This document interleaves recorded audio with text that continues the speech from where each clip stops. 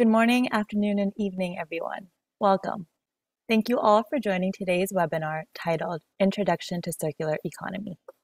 My name is Maha Sheikh, and I am the Communications Specialist working at the Food Systems for Nutrition Innovation Lab at Tufts University.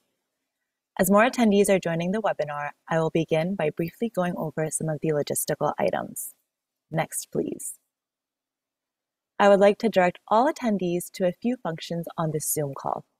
At the bottom of your screen, you should see a chat icon and a Q&A icon. Please use the chat feature to engage in relevant conversation with the other attendees, and feel free to also introduce yourself. Next, please. If you have a question for our speakers, please use the Q&A feature. We have allotted 25 minutes of this webinar for Q&A. And if at any point you're experiencing any technical difficulties, please send a message in the chat to panelists so that our team can assist you. This webinar is being recorded and it will be made available on our website following the event. Next, please. I would now like to introduce Dr. Patrick Webb, who will be the moderator for today's session. Dr. Webb is the Alexander McFarland Professor of Nutrition at the Friedman School of Nutrition Science and Policy. Until 2005, Dr. Webb was the Chief of Nutrition at the United Nations World Food Program in Rome. Today, he is the Director of the Feed the Future Food Systems for Nutrition Innovation Lab. He has served on numerous task forces and global advisory panels, including currently serving on the high-level panel of experts of the Committee on World Food Security. He is technical advisor to the Global Panel on Agriculture and Food Systems for Nutrition, and serves as one of the commissioners for the ongoing Eat Lancet 2.0 study. Patrick, over to you. Well, thank you, Maha. And hello and welcome to everyone. Thank you for joining this first in a series of three new webinars that are the new iteration of webinars, this time coming from the Food Systems for Nutrition Innovation Lab, part of the Feed the Future Innovation Lab activities, which is the successor to what many of you knew as the Nutrition Innovation Lab. We're kicking off this new webinar series with a collaboration with Thriving Solutions, and it's a series of three interconnected webinars relating to the circular economy as it relates in particular to food. Now, this new Food Systems for Nutrition Innovation Lab takes this issue very seriously, particularly in the context of food loss and waste, cutting food loss and waste, a very important dimension relating both to sustainability and to making healthy diets available to all. That is one of three primary foci of the new Innovation Lab. The other two, in addition to cutting food loss and waste, are improving food safety for everyone and innovations along food value chains to make nutrient-rich foods, more accessible and affordable to everyone who needs them. Our primary focus of the lab is South Asia and Southern Africa, but of course many of the issues, hopefully many of the results of applied research and new thinking will be able to apply globally. So this lab, this first webinar in this series, very much focused on food in its relationship to circular economies. And we have two speakers. This webinar goes for an hour and a quarter. We have two speakers, starting with Seta Tunjan, who is a very well-known advocate. We're very glad to have her and Omar with us. She's an advocate for sustainability and transitioning to circular and regenerative economies, particularly in water-scarce regions. And that definition, water scarce, is growing. And water scarce often combines with food insecurity. She is very much engaged with mobilizing stakeholders around innovations and novel approaches to increase resilience, build demand for better management of all dimensions of water, agriculture, and energy sectors, because those sectors intersect hugely. SETA co-leads the global Food is Never Waste Coalition, which came out of the UN Food Systems Summit in 2021. And she's on the board of the General Board of United Cities. And she's founder and CEO of Thriving Solutions, with whom we're collaborating for these three webinars. And that's a sustainability consulting firm dedicated to decarbonization, safeguarding biodiversity, and regenerating nature. So SETA is going to talk for about 25 minutes.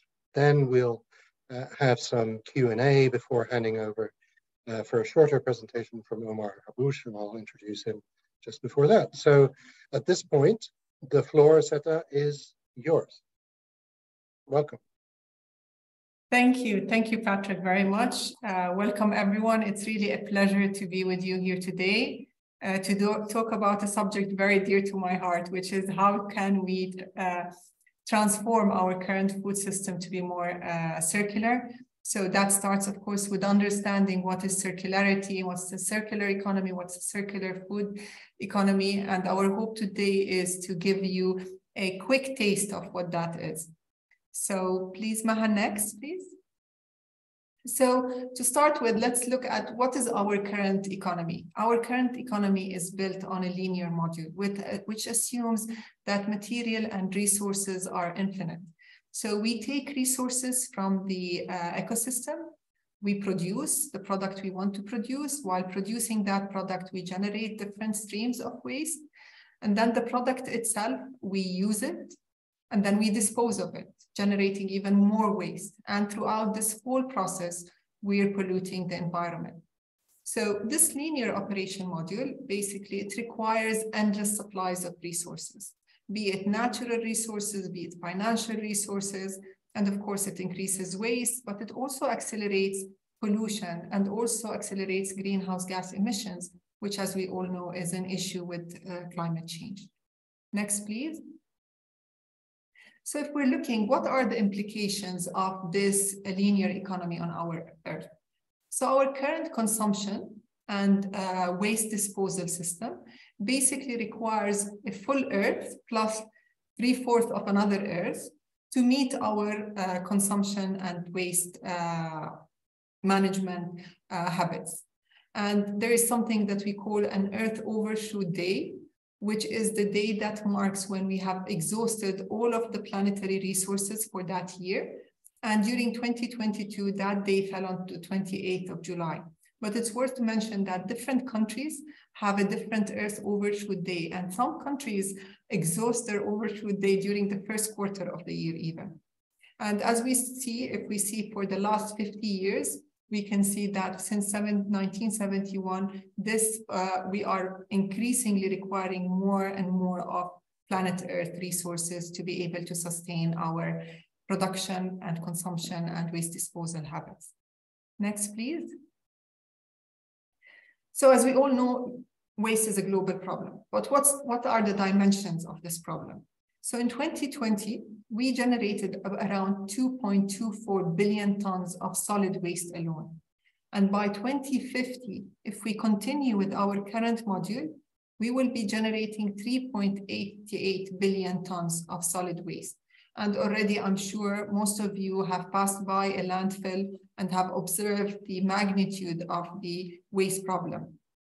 On an average person waste, the daily footprint of people is basically of every person is around 0.79 kilograms. Of course, that differs between countries. Developed countries, the inhabitants have much higher daily footprint than people living in developing countries, in some developing countries. But on an average, each person produces a little bit less than 1 kilogram of waste every single day. And a lot of that waste that ends in landfills, particularly in the global south, like we're talking about 90% of that waste is unregulated, with much of that waste being burned, exhuming, of course, very heavy pollutants and increasing climate change. So landfills are filling up on land. but also landfills are filling up in the ocean and in the ecosystem. And in a few slides I'll show you a picture about what the impact of our waste disposal basically habits is. And of course, greenhouse gases are increasing. Chemical and biological polluters are also affecting critical planetary systems, and we'll talk about that in a second. Next, please. So types of waste. So beyond the solid waste types that we know, from plastics to paper to metal to glass, we also have wastewater, which is generated as waste from our municipal, industrial, and all sectors. Even the agricultural sector generates brine, drainage wastewater. We also have hazardous waste that's produced from batteries to other types of waste, and we have biological and chemical waste, and we have, of course, the gases, which the most prominent, what we hear today a lot about, is the greenhouse gases that are accelerating climate change. Next, please. So around 10 years ago, the concept of planetary boundaries was introduced. So what are planetary boundaries? We have identified 9 planetary systems that regulate the state of the Earth. And if any of those planetary systems fails, it can impact the other planetary system, and it actually can undermine our survival as a human species, but also the way that we survive. So within each planetary system, there is a safe operating space, which is the green space that you see on the right side of the slide. And if you notice, we have, other than outside the green safe operating space, we have the light orange space and we have the dark red space. So the light orange is the state of uncertainty. So we've moved beyond the safe operating space. We've entered into the emergency state, but we still don't know to what extent. But then we have the red operating space, which is we're really in a crisis mode and we're undermining that planetary system. And if we look at the different planetary boundaries, we will notice that the biochemical flows, which basically are the phosphorus and the nitrogen cycle, which is very heavily affected by how our agricultural production, agri-food system, are in a crisis and emergency state. And that can be observed in the different marine environment, in the dead zones that are increasing on a yearly basis. But then we also move to novel entities, and this is new materials. These are human-made materials that we have introduced into the environment. And from those novel entities, one of the most prominent entities is the plastics. So we are using plastic across all of our daily lives in everything, including in our food system, as we'll talk later. And those plastics are ending up into the environment, and they are novel entities. They are not part of the environment, and there are many issues associated with that. But there are other types of novel entities that also relate to our food system, looking at GMOs, for instance, as one example. And then we have the other planetary boundary that we have also really entered into an emergency state, which is the biosphere integrity. And we're basically talking about the biodiversity. We're currently in what is described as the 6th mass extinction. The 5th one occurred 65 million years ago when the dinosaurs went extinct. So we are currently in a crisis mode in terms of biodiversity, and a lot of that biodiversity is driven by our agri-food system. And then we have climate change and we have the land system change, which are still in the zones of uncertainty, but moving steadily towards the crisis and emergency state if we really don't take care about that. Next, please. So what is a circular economy? We want to move from a linear economy towards a circular economy. What does that entail? So there are 3 guiding principles when we talk about circular economy. The first guiding principle is we want to eliminate waste and pollution. And how do we do that? We do that through mapping the current system and trying to redesign for circularity, to look how can we become more circular. And in a moment, we'll talk about how can we become more circular. The second principle is we want to circulate the materials and products that have been produced and that we're using and have extracted from the ecosystem as long as possible and keep them in use for the duration of the time that we can do that. And the third principle is regenerate. We don't only want to eliminate waste and pollution. We don't want only to circulate materials and products, but we also want to make sure that those materials that we have extracted from the natural environment and that we have produced are sourced from places that have produced it in ways that improve local biodiversity, that improve local air quality, water quality. So we move beyond sustainability to what we call regenerative. Next, please. So this is the famous butterfly circularity butterfly diagram. And what it basically shows is, it shows that we have two sides of waste streams. So we have on the blue side, first of all, the center side, the straight arrows at the center, this is what a linear economy would look like. We extract, we manufacture, we produce, and then we dispose of and going as basically waste. Now, a circular economy looks at what are our inorganic material, which are non-biodegradable material, including metals, glass, and then how can we collect that material? How can we share it and redistribute it? How can we prolong and maintain its use in our economy, redistribute it, remanufacture it, and recycle it? The recycling is really the last step. And the purpose is to continuously maintain those material in use. And then we have the blue side of the butterfly, which is the organic. These are biodegradable materials that can be recycled within the biological cycles.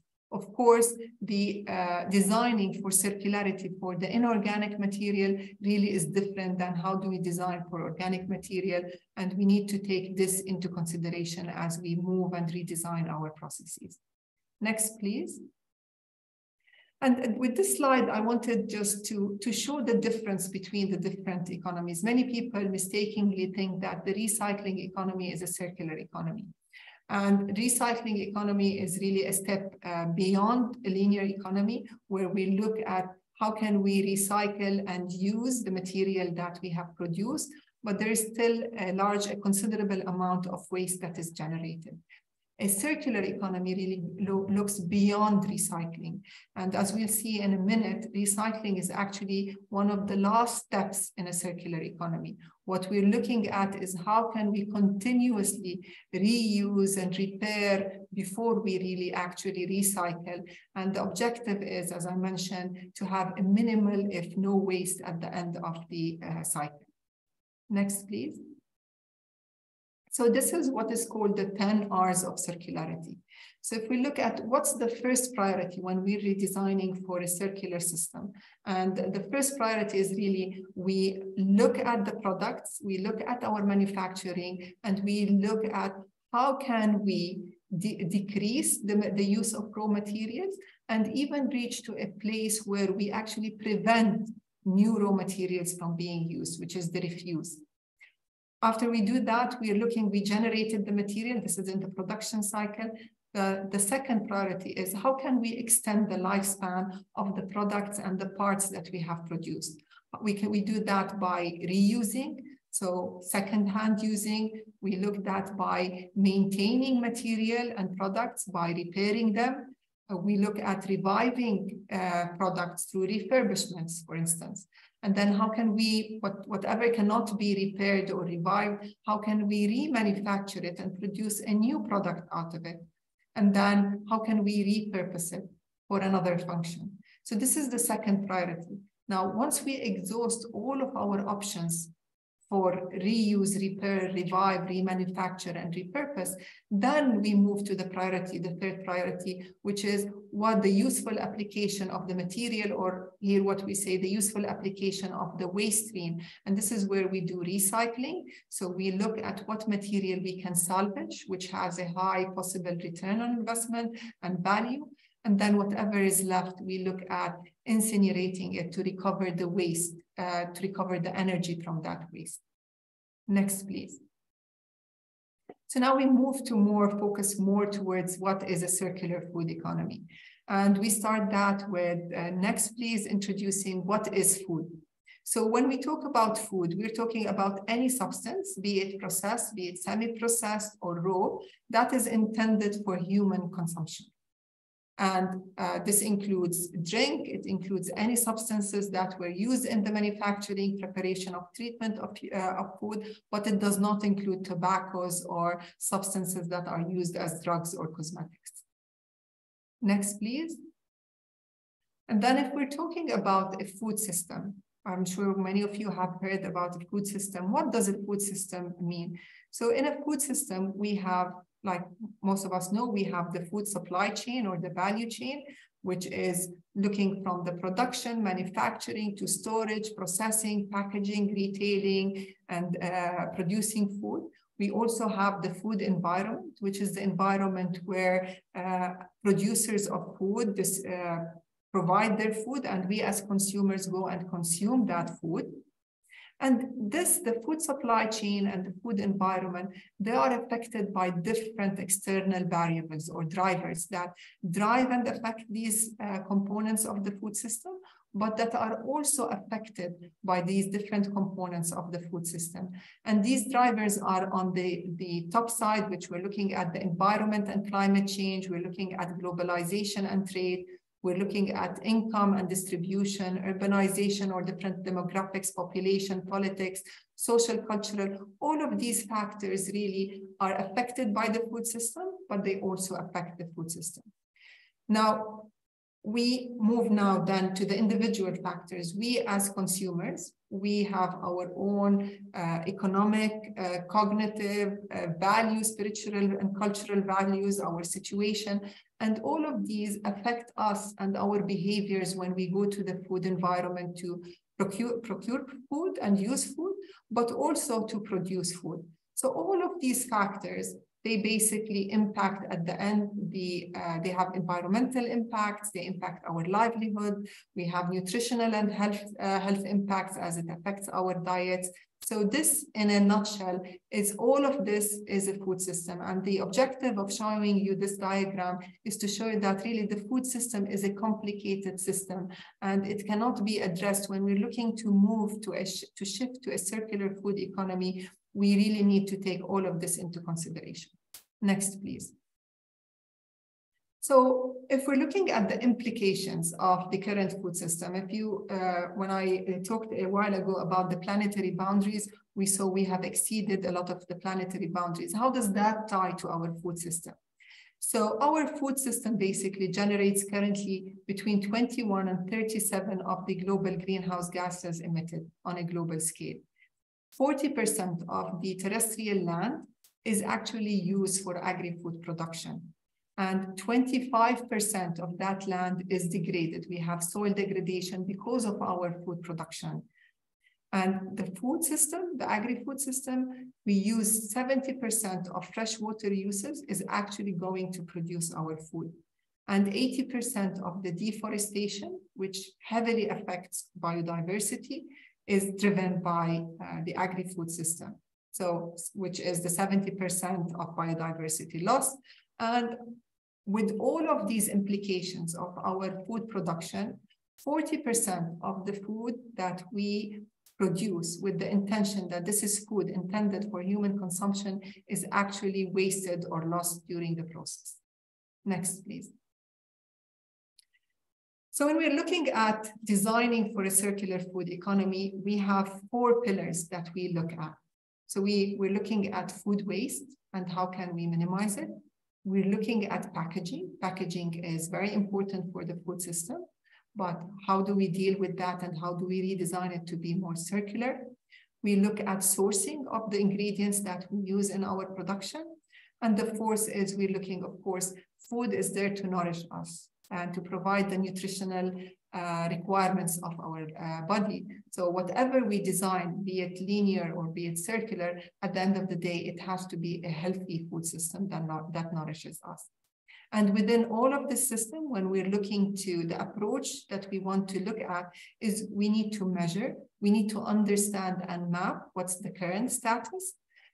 and then we need to act. And of course, this all starts with targeting. So we target, we want to move to a circular economy, and then how do we map it and how do we start acting on it? Next, please. So food waste is the first and biggest problem. Food, this is waste. This is food that basically exited the food system because it's no longer suitable for human consumption or we don't want it. Next. And this food exits the food system along the entire value chain. Yes, please, next. So from production, next, please.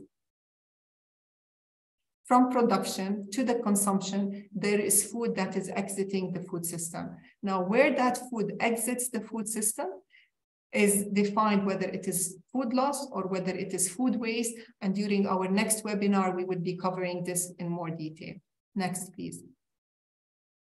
So on a global scale, 40% of the food that is lost or wasted. And this food that exits the food system actually consumes 25% of that water that goes to the agricultural sector. And it's cultivated on 28% of the cultivated land. And 10% of global greenhouse gas emissions is actually due to food loss and waste. Next. So we have a global target on food loss and waste, which is target 12.3, and we will cover that more into our next webinar. But what I want to mention is that we do have a global index for food loss. We do have a global index for food waste, and both those indexes countries are required to report on in the coming years. Next. The second pillar is packaging. Packaging is very important to reduce food loss because packaging basically protects food from being damaged. It prevents tampering of the product. So it promotes healthy and safety because it basically extends the shelf life and it also ensures the safety of the food. So it increases consumer base, but unfortunately, it has an environmental impact. And the most harmful packaging is actually styrofoams and plastics. Next, please.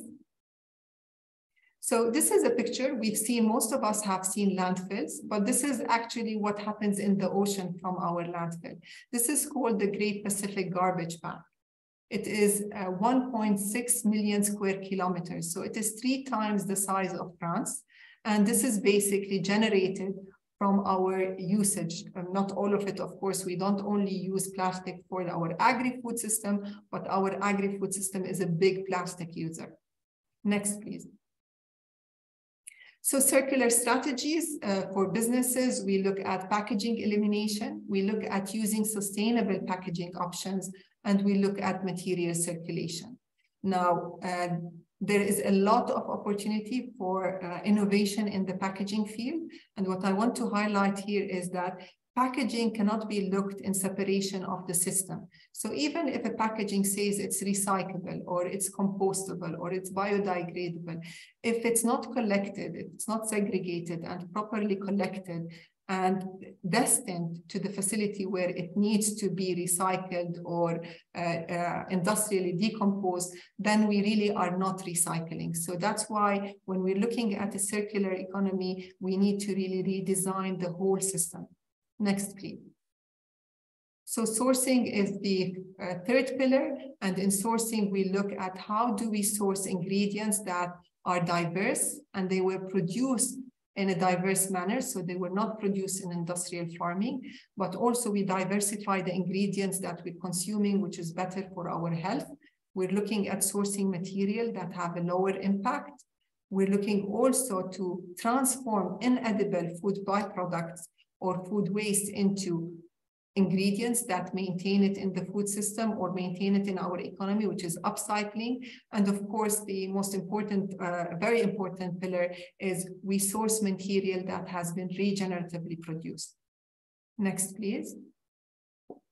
And this is what I wanted to highlight in terms of diversity. We're currently, our diet really depends on very few crops. So 3 crops basically constitute 63% of our energy. What does that mean? That means that a lot of our production, agri-food production, is monoculture and trying to produce those crops So basically, what we're doing is we're not producing in a regenerative manner. So I think I have another 5 minutes, so I'll skim through the remaining few slides. Next, please. So the fourth pillar of the circular food economy is healthy and nutritious food. So as we're designing for a circular food system, so as we're designing on it, we also need to always remember, be it in the food waste, be it in the packaging, be it in the sourcing, that we want at the end of the day to provide healthy and nutritious food to people that meets their daily energy and nutrient requirements. And so we never should forget our healthy food pyramid in that process. Next. And why is this important? Because if we're looking at the implication of our current food system, currently 3 billion people cannot really afford a healthy diet. We have 828 million hungry people in the day, which have gone 24 hours without a meal and do not know where their next meal is coming from. And at the same time, we have 1.9 billion adults who are overweight, of which 670 million adults are obese. And of course, this has a lot of health implications in terms of non-communicable diseases. Next, please. So what are the benefits of a circular economy? So the benefits, we eliminate waste. By eliminating waste, we reduce our waste management cost. We reduce our dependence on natural ecosystems. We save money. We create opportunities because there are new businesses that are generated by the circular economy. We support local communities. We tackle climate change, and we improve access to nutritious food. Next, please. So how circular are we today? So today, the global economy is only 7.2% circular. And if we look at the last 5 years, from when this circularity gap report has started being produced, the circularity level is going down on a global basis. So what we need to do is pursue a systemic change in our production, in our consumption, and in our waste management. Next, please. But of course, there are fundamental barriers as we move towards a system, changing, transforming our whole economy. There are institutional barriers, there are organizational barriers, legal barriers, economic barriers, behavioral barriers, and technical barriers that we also need to map. Exactly as we're mapping the system, we need to map those barriers, understand them, and devise strategies and ways and means on how we can address them. Next, please. And in that, what we're aiming for is to create an enabling environment. We want to create the enabling policy and regulatory framework. We want to create the enabling investment, finance, and funding environment to promote circularity. We also want to raise awareness and also develop the skill base that could actually shift the economy and transform it to a circular one. We also need to have public-private platforms where we bring everyone on the table to be able to map and redesign together. And of course, the last one is we want to create new social norms. And the new social norms is that a linear economy is no longer acceptable. Thank you very much. Thank you, Seta. Very clear oral presentation and very, very clear slides that I'm sure everyone's going to want to have a look at more closely and multiple times. In the chat, we're getting people asking questions, but also offering examples of where different kinds of packaging have been used or different approaches. So let's turn to a few of these questions and comments, so that at least for this first round. So one, particularly focused on Africa, but it's global as well. What are important knowledge gaps that we should be collectively focusing on, particularly in this space of circular food economies? Where do we need to know more to be able to act, as opposed to needing to act even if we know something? Thank you. So I think every one of the pillars we need to know more in. So if we're looking at the food waste, one of the critical pillars that we don't have is we don't have measurements. So we actually don't know where the food is exiting, why is it exiting, and how can we prevent it. So measurement is very important in terms of food loss and waste. In terms of packaging, what is important to know is, first of all, to distinguish between the different types of packaging, and also to map the current system that exists. So for instance, we go as consumers, we buy something in a plastic bottle that has the recycling sign on it. But we live in a community where that packaging is not collected, that plastic is not collected, it's not properly segregated, and then it's not recycled. So even if it has the recycling bit on it, it's not recycled. Even now we have all of this compostable, for instance, packaging that is coming up. But compostable needs actually, that relates to industrial composting. It's not a compostable plastic that we can put in our backyard and it would compost. So we go to these events and all of the utensils are compostable. So if that packaging actually is collected and put with the recyclable packaging becomes unrecyclable. So there's a lot of understanding, research that needs to come into that space as well, and a lot of innovation as well as we move more towards packaging that comes from natural ingredients that are biodegradable. Yeah, if we're looking at sourcing as well, we need a lot of research on how things were produced. That's great. That's very specific. And Francois, I think, was talking about banana leaves and those kind of things. But I think what you point to is a need for more transparency in the terminology and in what we actually understand to be things like compostable. So Grant butting us a very important question, which is that a lot of packaging is designed to prevent food loss and waste, or at least nutrient loss in foods. Do we know much about that, the trade-off between, if there's no packaging, there's more food loss and waste, but if there is packaging, there's more packaging waste? Is that an area we need to focus more on? It's definitely an area that focus is currently being put on. There's a lot of innovation happening in the space of packaging. We know that we can't actually let go of packaging because that not only increases our food loss and waste, but it also compromises food safety. So if people consume unsafe food, it can lead to foodborne diseases, and we don't want that. That's a major issue other than waste as well. What we need to focus on, and I believe that provides a great opportunity for SMEs, for local employment, is how can we innovate our packaging to shift more into using plant-based packaging material. And there is already a lot of innovation happening in that space. So in that, we're not going to only focus on packaging, but that's an important dimension. The other element of packaging is, of course, food safety. And, do we know much about the more plant-based packaging? Is it as protective of pathogens and enhancing of food safety? And is the food safety community engaged in this complex dialogue? Yes. And we should always keep food safety at, center point, Patrick. Even some of these, new packaging materials that are brought in like cardboard, they are addressed or sprayed with certain material that we still don't know what are their consequences on our human health. So there is a fine line between moving from looking at packaging and looking at food safety. So you mentioned very appropriately that food systems are complex, and there's food loss and waste along the entire food system.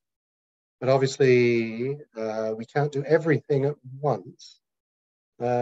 So are there particular entry points into the food system, or particular policies or incentives that we should be looking at as a top priority, in a sense, to try and either nudge or generate this systemic change that you're talking about?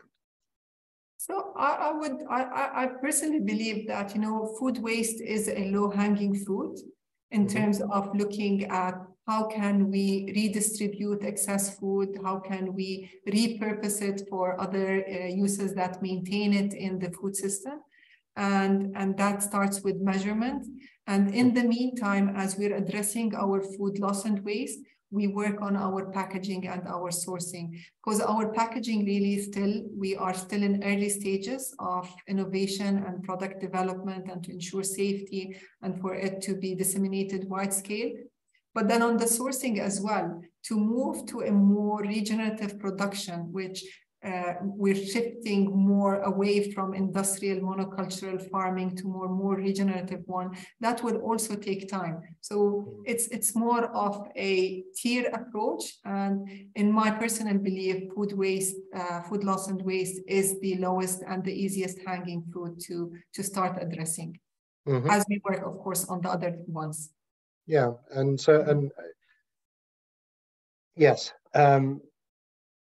Some people are asking, really, you know, much of this is of global importance, but of course packaging is really post-farm value chain issues, you know. So what are the potential benefits to smallholder farmers and you know, local marginal consumers to thinking differently about, you know, circular economy? I mean, some of this is, Pierre-André mentioned, some of this is about changing mindset, it's changing behavior, but then not just of the consumer, but also at the producer end, and including smallholders. So, you know, how do we encourage them to be champions of this new agenda? So I think for smallholder farmers, there's also big opportunities by minimizing their waste and their losses, because the whole notion of a circular economy is looking at what we currently deem as waste and look how can we reuse it in a more productive way, and we maintain that, we look at that as a resource. And I think Omar, who's our next case study, would present how do we do we reuse organic waste for insect farming, but that's one repurposing. So I think for smallholder farmers, if we can work on ways on how to repurpose what is currently waste and put it back into the system, can actually provide new livelihoods, save on costs and so on. Yeah, well, on that basis, why don't we move over? Thank you for those interesting responses. Let's hear now from Omar Haboush with a more specific example of where we can go in this space. Omar has a different kind of background, more than a decade in financial services work in London and Dubai, but he now helps startups in this space, from conceptualization to commercialization of innovations. He was head of ESG, environment, social and governance actions at Asartic Capital Partners. Has a master's in finance from the London Business School, and at HiveMind, where he is today, he's focused on finance strategy and operations as they relate to these circular economy issues. So Omar, over to you. Thank you very much, Patrick, and hello, everybody. Just before I start, you know, we understand that, for example, talking about black soldier flies is something maybe conceptually quite different for a lot of people. It's something quite new. So my purpose, you know, a little bit different from Sita's, you know, I'm going to talk about kind of the pros of a project of this sort and kind of each aspect of it in its entirety. Next slide, please. So, you know, as an executive summary, you know, HiveMind is looking to build a black soldier fly facility in the United Arab Emirates, specifically in kind of Dubai, with the goal of leading to turn organic waste into a potential value stream, which we have identified now, and future value streams will be coming across in the future. Those two value streams that we've identified already today would be organic fertilizer, which we know is in demand globally, and a form of agri-protein or a sustainable nutritious protein that can be fed to livestock, aquaculture, and other forms. Down the line, there are other more kind of innovative approaches of the uses. It's a way of basically reducing waste. As Sita mentioned, I'm sure we've all seen large-scale landfills, and provides a recovery in these with reducing greenhouse gases, tackling the global protein shortage, and more importantly than what we've seen recently is, for example, in COVID, is supply chains which can be strained between different governments, between different countries. And it's a form of basically strengthening these domestic supply chains to make you a bit more independent in times of emergency and need. Next slide, please. So very similar to kind of what Sita discussed, you know, we saw that the problem nowadays is a linear economy of waste, which we use, we dispose, we waste, and we pollute. Four of the main areas that we've seen that we are more targeting is a lack of, let's say, fertilizer, given the rising prices of fertilizers globally, due to conflict, due to supply chain strains and such forth. As an example, organic fertilizers have risen from about $230 a ton just at the start of 2020 to about $430 per ton, and some forms of fertilizer can go even higher. And just to add to that, these are all chemical-based fertilizers. We understand that, you know, nearly 1/3 of food waste annually is wasted, or food is wasted annually, with predominantly 2/3 or even more of that actually ends up on the landfills itself, taking up space and forming extra pollution. Another issue we noted is that with about 2.5 billion people not having access to adequate food, we need to start to kind of think and conceptualize a method or finding a way of providing valuable and nutritious protein to more people.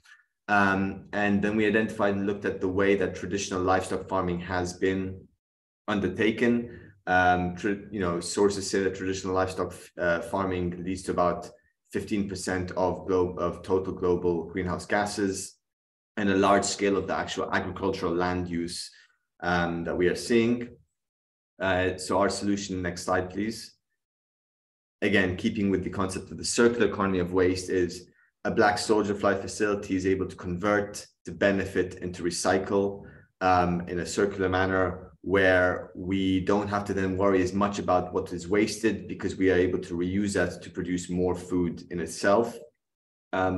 Next slide, please, is something that I just put together to kind of give people a bit more of an overview as to kind of how something like this works, because people are often baffled by kind of the scale or the method. So when we started looking at this about a year ago, we were looking at a small scale facility, which would take about 25 tons of organic waste of input daily to the facility. And the facility would be of our scale of about 7,000 to 8,000 square meters, which sounds quite a lot, but is much smaller than, let's say, the total area or size of landfills globally.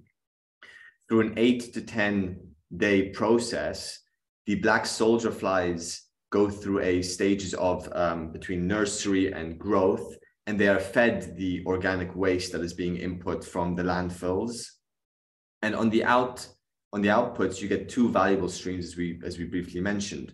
One is on a daily basis, you'll be able to generate between 6 to 7 tons of organic fertilizer, can be used for farming. And also note that this is completely organic, with also higher efficacy in growth rates. And additionally, you're able to generate about 2 to 3 tons of dried larvae on a daily basis. This can be used, as we mentioned, to feed chickens, to feed cows, to feed aquaculture, salmon, krill, shrimp, pet foods as well, very sustainable for pet foods. And there's quite a large market in the kind of, let's call it, pet food industry, especially for dogs and for cats. And that's kind of our vision of what we're looking at on a high level basis. Next slide, please. So when you're thinking about this facility in its entirety, right, it's almost like having, you know, my initial thought when we started looking at this at HiveMind was this would be just a bunch of guys and a bunch of nets and a bunch of boxes here and there, and everything would be very manually processed, and that there was no technology involved.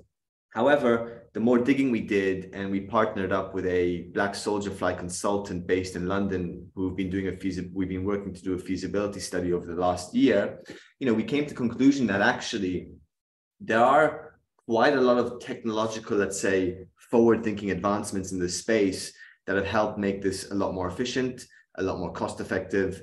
As an example, you have technology which is able to dose feed equally into each crate that the black soldier flies are in. You have, for example, something called a fly counter, which basically counts the number of individual black soldier flies that are being put into each process of the stage, or each stage of the process of the growth of the insect itself, from baby larvae or neonate until basically it turns into an output. You have robotic arms with a conveyance system, which again helps with cost efficiency, the removal of human error or the requirement for as much need of labor as well, and allows you to scale the operation in a much larger size. And one of the most impressive technologies I've actually seen firsthand is something called the neonate counter. Now, when you dose black soldier flies into the crates to feed on the organic waste that you are inputting, you have to have a fine balance between the amount of waste you're putting in and the amount of neonate larvae, or the baby larvae, black soldier flies that you're putting into each crate. As an example, I went to see this neonate counter in London, and when I tested it, I dropped a handful of sand inside this counter, and it could count every single individual grain of sand. And that's important because each neonate or each baby of a larvae is probably the size of a grain of sand. What that's important to do is it allows us to kind of be a lot more cost effective, a lot more efficient, and get the quantities right to produce the highest level quality of outputs, while also maximizing while allowing us to kind of bring more input into it. So what was interesting to us, the last year, is to see how far this industry has come and the level of technology that's there. Next slide, please.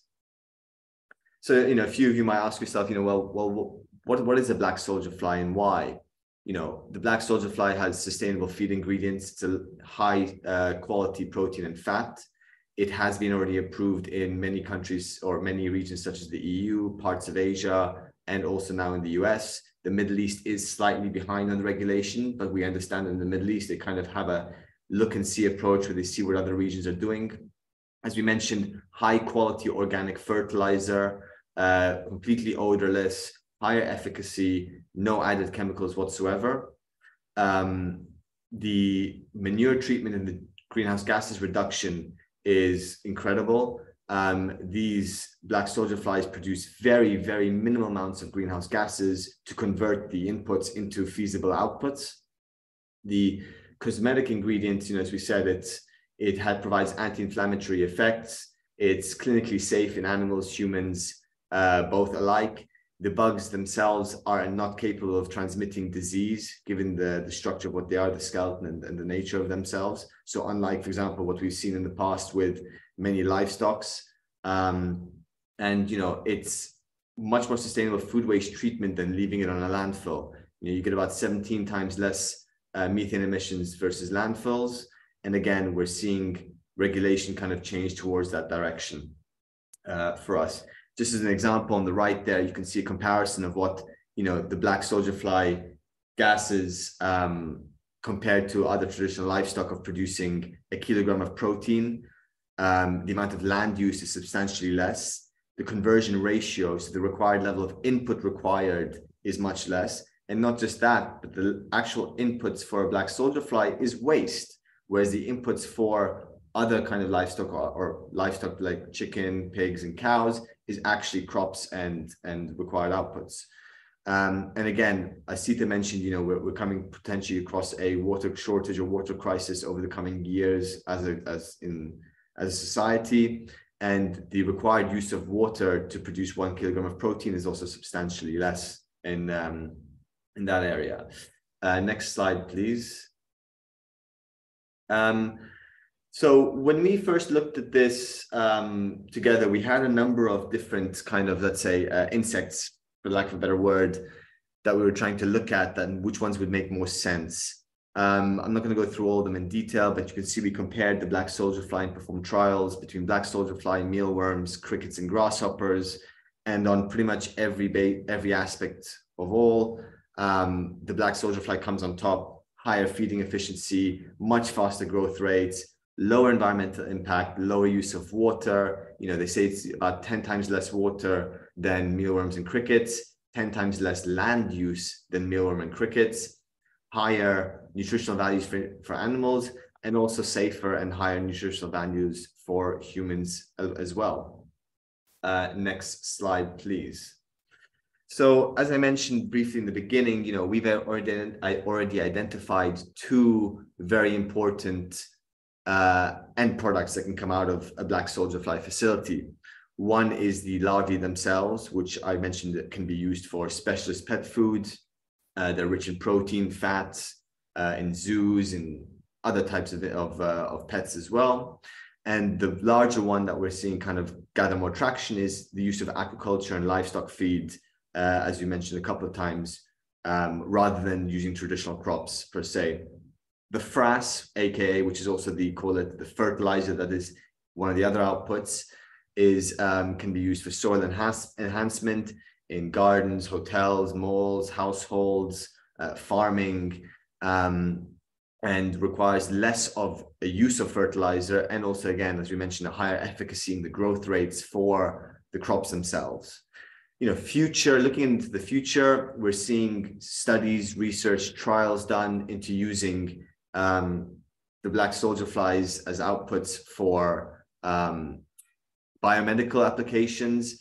The chitosan, which is extracted from the skeleton of the black soldier fly, can be used to biomedical applications, wound dressings, drug delivery systems, tissue engineering, scaffolding, 3D printing as well for prosthetics. In the cosmetic space, due to its high nature in fats, it's used in moisturizers, sunscreens, anti-aging properties, keeps the skin hydrated and away from kind of sun's harmful rays. And that, again, is the chitosan that can be extracted from that. And, you know, when we look at this as we grow in terms of this industry and more research comes about, you know, we believe we are still very early on, and we've only been looking at the viability of two, let alone the additional ones that I've already mentioned. Next slide, please. Looking at the legislative side of this industry, we're seeing that it kind of varies from different region to different region. The European Union allows quite a lot of it to be used for pet foods, fertilizers, livestock feeds. The US is catching up there. The UK as well is catching up. When you get into kind of regions of Asia, you're allowed to kind of use it for all sorts. Now, what's more important than we've seen in the legislation of the use of the outputs is actually the required levels of the inputs. What I'm saying is what people seem to be, or what the government seems to be looking to care more about is, what are you feeding these insects rather than what is the output? And that's somewhere that a lot of work has to be done. Here in the region in the UAE where I am based, there are no legislation currently active. They are currently underway. We've had discussions with the ministries who are looking at this for approvals. And again, the question therefore becomes not on, okay, what are the outputs, but what are you feeding the insects on the inside? Is it post-human contaminated waste? Is it pre-human contaminated waste? That is kind of where the conversations are drawing on right now. Next slide, please. So the industry, you know, we know is growing at a phenomenal rate in the pet food, livestock, and organic frass. Some figures there in terms of the levels of CAGR growth between now and that should be, apologies, long-term should be 2030, not 2023, apologies for that. But there's a high level of required volumes for all of those industries, and there is nowhere near enough supply to follow that. I traditionally come from a finance background, therefore I believe that the money kind of follows where demand will come into this. We've seen an exponentially increasing level of funding for various firms over the last few years. I think funding was about 50 million in 2019 to about 100 to about 200, and I think total funding in 2022 and 2023 has reached about $1 billion so far this year. So as more and more money gets put into the industry from private equity, venture capitalists, high net worth individuals, governments, and corporations, we will see not just an increase in the level of cost savings and scalability, but also on the importance of the drawing up of that legislation to follow such. Next slide, please. Here, Over the last year, we've been doing a feasibility. And as I mentioned, we're looking to build a capacity that's about 25 tons a day of input. That is considered in the industry a relatively small scale facility, with some facilities reaching about 400 tons of input a day. We drew up the financials here locally with regards to the feed conversion ratio, which basically states we've gone to a landfill, we've taken the feed waste or the organic waste, we've put that in to our testing, and we've understood at what conversion ratio that would happen, taking in the electricity cost, the gas and the water cost, which currently is not subsidized, but might be subsidized in the future.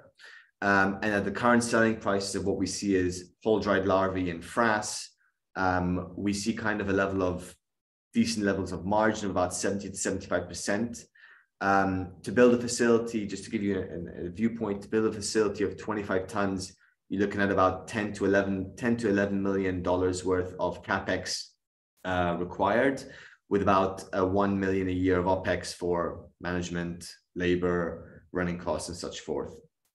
So next slide, please. And that's it from our side. Thank you. Thank you, Omar. Lots of great detail there. One case study and case example, and we'll hear more specific examples in webinars. So, Omar, a couple of specific questions to you. One essentially is about circularity in concept of the black soldier fly.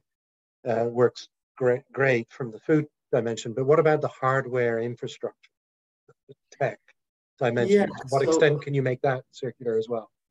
Yeah, so in terms of the hardware, like when I've been speaking to our consultants, and we've been, as I said, working on this for about a year, every couple of weeks we come across a new type of technology, a new type of hardware, a new type of capex item that allows, let's say, one like 2 weeks ago was something called a churner, which our consultant said is a small capex item of $300,000.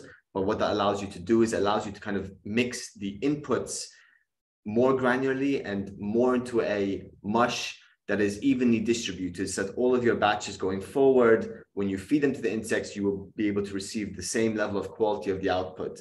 That, for example, was an issue before, where people are saying, well, one day you might have waste that is 70% protein and veggies and fish market. The next day you might get one that's 50% from a bakery.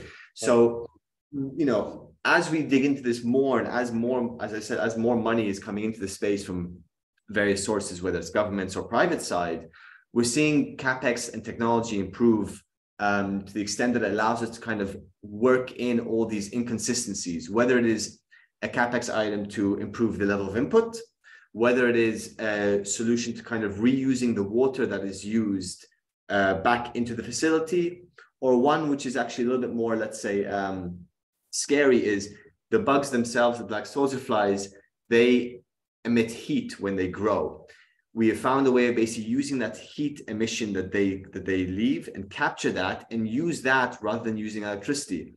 Essentially, we're using their own heat to kill them, which is a bit sadistic, I understand, but it's all ways of finding and fine-tuning inconsistencies, these inefficiencies, and making this not just cost-effective, but also safer. That's a very great example. Thanks for that. How about demand, right? So you talked about that legislative potential barriers, but they're coming down. I saw that Italy last month proposed a bill to not allow insect flour to be used in pizza and pasta. So again, this is a bit of the mindset shift that relates to SETA as well. So even if you're talking about demand for fertilizer, how can we amplify demand to pull more supply, essentially? Yeah, I mean, at the end of the day, what you said is quite interesting. I think that consumer perception and that perception from the public is something that's quite important. As you said, Italians probably do not want, black soldier fly insects to be used in any of their pizzas, given how traditionally, how much they love their pizzas. But, for us, it's on the consumer perception part. And I think that is changing. And I think the same with everything that we've seen historically, at first people hate it, but after a while, they kind of understand the benefits that come out of it. As we said, that the regulation is focusing on what the input source is rather than what the output source is. I think we can all agree that, you know, an organic fertilizer that comes out that has no added chemicals, that is generated from organic waste, is far superior than any chemical fertilizer that we use that might wash up into rivers, into seas, pollute elsewhere. The fact that, you know, and my strength is not on the research part, but, you know, working with our consultants over the last year and doing testing, we understand that the level of growth is much higher using black soldier fly fertilizer than regular fertilizers. So you get a higher yield output. I think it's about education. I think it's about showing the scientific data, educating the people and showing them. And, you know, the perception is always, oh, I don't want to eat bugs, but it's not necessarily about you eating the bugs. It's about feeding the animals that we love to eat the bugs themselves, to allow us to kind of have a little bit of a longer runway to potentially what Sita described might be a catastrophe one day when we can't grow crops, and we don't have fertilizers as such to kind of grow the things we love to kind of eat.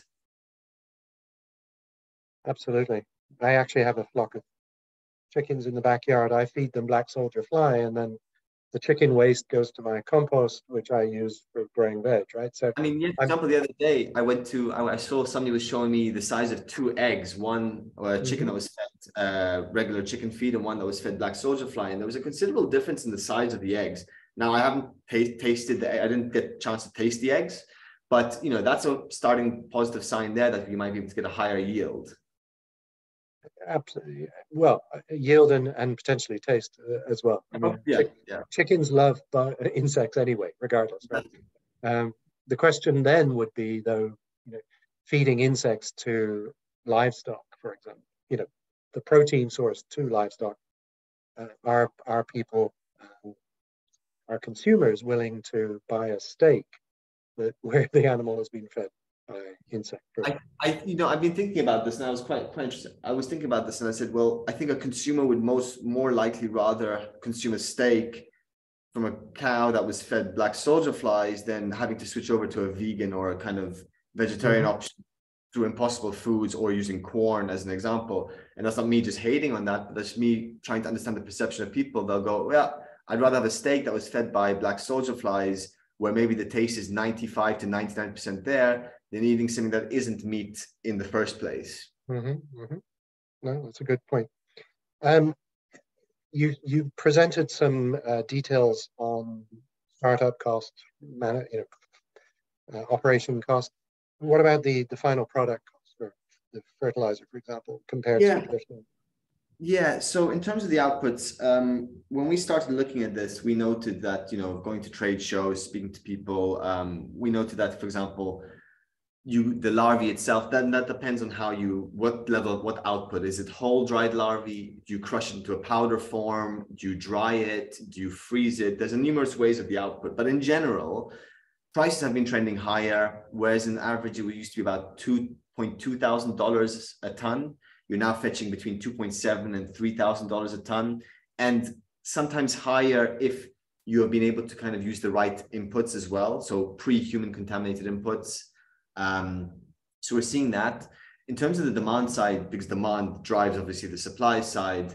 As an example, we received an offtake agreement from somebody who said, hey, we're looking to take about 5,000 tons off you guys. And we went, well, that's 3 or 4 years of our total supply. We spoke to a Turkish chicken farmer who said the same thing. He said, look, let's start with a small trial of 500 tons and we can go from there. You know, we were like, well, 500 tons is what we look to make in a whole year, or 270 days. So he's like, well, come back to us when you can produce 5,000 tons a year. And so we are seeing the demand there. Scaling this is a bit more difficult, and well, not difficult, but in terms of getting the approvals from governments, getting the legislation in place, is a bit more on the difficult side, but that's what we're kind of working on at the minute. So yeah, thanks, Omar. Stay if you don't mind, and I'll call Seta back in. If you can, Seta, while you're typing answers in the Q&A, but just to see if you have any additional comments based on this conversation. So I to be honest, I was responding to the questions. I didn't hear the last observation. No, not just the last one, but as we're coming close to wrapping up, are there additional points you want to add to this issue of generating demand, changing mindset, reducing costs, and so on? Well, yeah, I think that's, changing mindset lies as a first pillar to really switching and transforming our food system. We know now that our current food system, our current consumption patterns are not sustainable, and we need to change it, but we are in our comfort zone. So to move from our comfort zones, it's moving everything. And yeah, so that starts with changing of mindsets. And then as we change mindsets, we change policies and regulations, we change the enabling environment. So it's like a domino effect. And do we have much evidence on the best practice in changing mindset? It's been done in, a lot of changing mindsets required both encouragement of, for cessation of tobacco, for example, requires both legislation, so policy action, a price effect through taxation, and a peer pressure dimension. Is that the kind of approach we're thinking about, a bundling of these dimensions? So if we're looking at changing, like from my experience on water demand management and on energy demand management, which we followed exactly what tobacco programs did. So we looked at social marketing. So we look at social marketing, downstream social marketing, which is changing the behaviors of consumers. And for that, we map both the barriers and incentives. So we look at the incentives for current behavior, and then we look at the barriers for switching to the new behavior and what could be the incentives. And accordingly, we devised intervention strategies. So of course, that goes hand in hand with the policy. So we have also upstream social marketing, which it's basically advocacy to change the regulatory environment. Because if we're looking at the four main pillars of changing social norms, we're looking at communication and behaviors of consumers, we're looking at good governance, we're looking at technologies, and then we're looking at economic incentives. So we need to address all of these. Absolutely. It's another multi-purpose bundling concept, which is unfortunately, maybe not unfortunately, it's just the reality. To effect change requires multiple actions working together. Seta, do you want to give a plug? What are you going to cover in the next webinar? Yes, definitely. There were a lot of questions on food loss and waste. And during the next webinar, we would be digging deeper into food loss and waste. We will be identifying the differences between food loss, food waste, what are the different measurement tools, the different protocols to measure it, why the importance of the Target Measure Act approach. Then we would also be looking at the food loss and waste hierarchy. So we're looking at the valorization, starting with the prevention, all the way down to landfills or waste to energy. So that gives us also, it will give us an insight where the insect feeds on breeding feeds into that valorization of food loss and waste. And of course, we would have also a session on the protocol, so that as countries want or institutions want to move towards measuring their food loss and waste, both the food loss index and the food waste index, which is FAO and UNEP, is based on the international protocol. So we'll cover that. And we'll also have a case study like we had today about one of the measurement tools. Excellent. I hope that piqued interest from participants. We're almost about time. Omar, a final word? I mean, I would just, push again, if anybody on the call here is locally in the Middle Eastern region, that we should start looking at this in a more kind of advanced stages and replicating the legislation that we've seen already put into place in some of the other regions and try and follow that. Because, I understand that, for example, here in the Middle East, we have one of the highest levels of food waste per capita. And so I think it's a region where we suffer from water scarcity, we're aligned, or we kind of are dependent on external supply chains, and it's something we kind of need to fix here in this region locally in the Middle East. So for me, it's that's kind of an area of focus.